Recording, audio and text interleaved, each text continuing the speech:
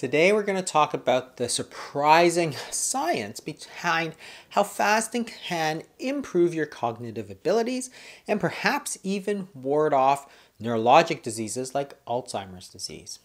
It's coming right up.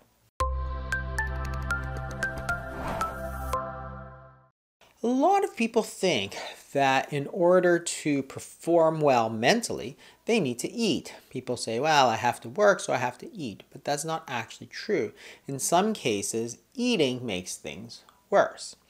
In mammals, when we don't eat, there's two organs that are preserved beyond everything else, and that's the testes as well as the brain, because we prioritize our reproductive ability but also our brain power, because that's our main advantage against the other wild animals. So if we were cavemen, cavewomen, if we couldn't think as soon as we stopped eating, well, we'd very soon lose that advantage. And even all the way back to the ancient Greeks, all the great thinkers, great philosophers, they all fasted in order to clarify their thoughts and improve their perceptive abilities.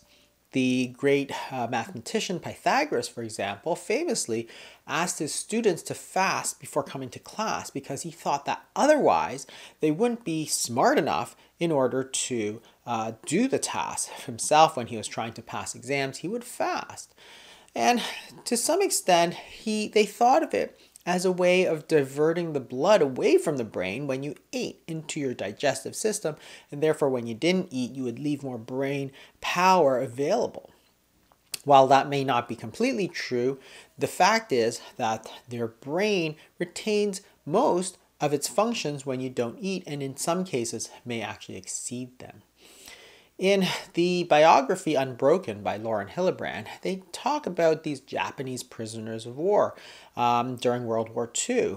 And these people were literally starving, yet they were performing these incredible mental feats. One person read a book entirely from memory. For example, one person learned the entire language of Norwegian in a week. And when he described it, it was very blasé. They said, well, this is just the incredible mental clarity of starvation. So they saw it every single day and they never thought to question it. So they also knew that when you're fasting, it seems like the brain is working overtime. Think about Thanksgiving, which is coming up or just passed. After you eat a huge meal, do you really feel mentally sharp? Or do you feel a little bit tired, dull, really you just want to sit down and watch some TV, for example? In the animal world, would you rather look like that lion who just ate, sort of sleepy, a little dull, or would you rather be the hungry wolf? Because it's the hungry wolf that you really need to be afraid of. So the question is, does fasting improve your mental abilities? And there's lots of different reasons why. Dr. Mark Mattson, a neuroscientist at the National Institute of Health, thinks that it improves your brain power significantly. He thinks that in the hippocampus, the beta-hydroxybutyrate, which is a type of ketone, stimulates the production of BDNF, which is a brain-derived neurotrophic hormone. And this is a key factor in increasing brain power. Fasting does other things too. It may decrease your glucose, it may decrease your insulin, it may decrease your mTOR. So these are other hormones, and as that happens, you increase your other hormones called the counter-regulatory hormones. So that is, you stimulate your sympathetic nervous system, you have more noradrenaline, and that may make you more focused, concentrate better, and be sharper. And this optimizes a lot of things in terms of neuron bioenergetics, neuroplasticity, neurogenesis, that is the growth of new neurons, and also neuron resilience, that is they're better able to sustain damage. Dr. Mattson considers fasting any period of time that's long enough to stimulate ketones. And he thinks that's somewhere around 14, 16 hours. And with that metabolic switch from glucose to ketones, that's when you start to see some of the benefits in terms of the brain boosting effect. Both fasting as well as exercise trigger this neurotrophic factor, BDNF, which has such critical role in nerve cell growth, but also learning and memory. In addition, fasting may also trigger autophagy and mitophagy, and we've talked about it in a previous video.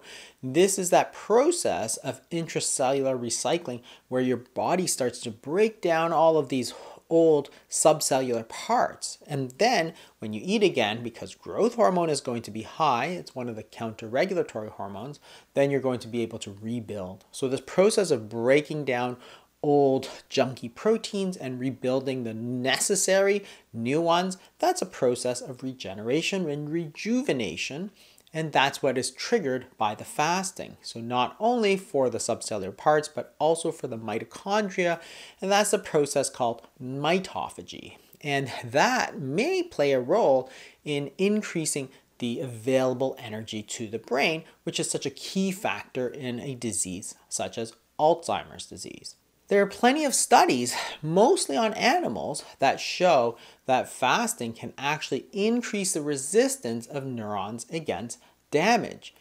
There's also other studies that suggest that you can also clear out some of these proteins that are accumulating in Alzheimer's disease. For example, one of them is through autophagy, but another one might be due to this aquaporin polarity. And the clearance is through the cerebrospinal fluid. That is the fluid that bathes the brain. Because you increase the polarity of these aquaporins, these proteins, you're actually getting better flow, and therefore you're able to clear out those toxic proteins better so that they don't accumulate to cause the brain to be sort of all gummed up. There's also studies to show that alternate daily fasting, for example, might increase heat shock protein 70, and this helps clear some of this tau and amyloid protein. So all of these studies point to the fact that there's a lot that goes on in the body when you don't eat. It's a balance. You have to feed and you have to fast. When you're feeding, your body's mostly concerned with growth and building because food is coming in, building blocks are coming in. But equally important is this period of fasting where your body's going to go into this sort of cleansing maintenance mode, not only for the rest of the body, but for the brain too. Your body says, hey, there's no nutrients coming in, so your body starts to clear out all the unnecessary old sort of junky proteins, and this includes a lot of the other tau and amyloid protein that accumulates in amyloid disease. It increases the growth of the mitochondria and therefore provides better energetics for the brain. That is, a lot of people feel that Alzheimer's is a disease not only of this accumulation of protein, but also it's not getting enough energy. And the provision of these ketones may actually also increase it. In the short term, what you see is this stimulation of counter-regulatory hormones, such as the sympathetic nervous system, such as noradrenaline, which is what gives people the focus and so on. So in the short term, if you have something important, if you have a big speech coming up, if you have a big presentation coming up, hey, maybe the best thing for you to do is actually do some fasting. Let your body rev itself up. In the long term, you're getting into this cleaning cycle, and by doing that on a regular basis, it's possible that you could even prevent some of these other diseases. Thanks for watching, everybody.